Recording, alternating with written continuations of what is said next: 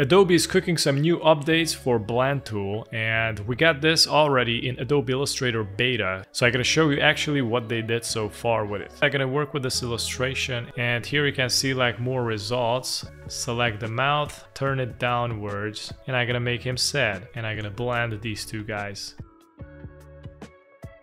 So you can see we got some issues when we're talking about blending these illustrative images. So let's check out the new blend update. So I'm gonna select it, double click on the blend tool, and we got a new switch here, the new blend switch. So I'm gonna turn it on. It is going to repair the hair and it's going to repair the mouth as well. All right, next let's do some other tests. So we got these more complicated elements here, which of course had some issues going on because they have crossing stroke lines. It is going to create some other shapes in between, or eventually it's going to distort it. So I'm going to select it and double click on the blend. I'm going to turn it on, and as you can see, it's going to disappear every imperfection. And I'm also going to try it out with these cogwheels. So let's see what happened. I'm going to double click. Yeah, I'm going to need to turn it on. Now it's corrected. All right, now let's test the letters. These are the most complicated ones, so I'm going to select both.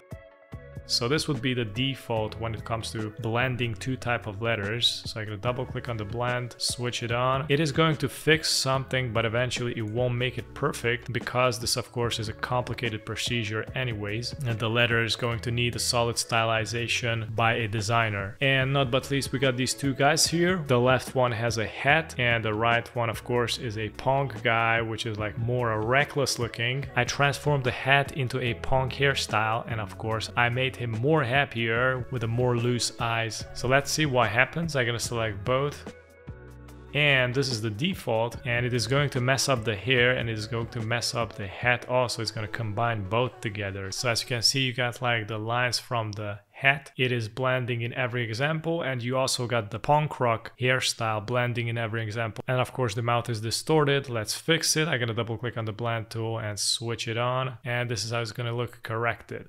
So these are the new updates when it comes to blending, and thanks for watching.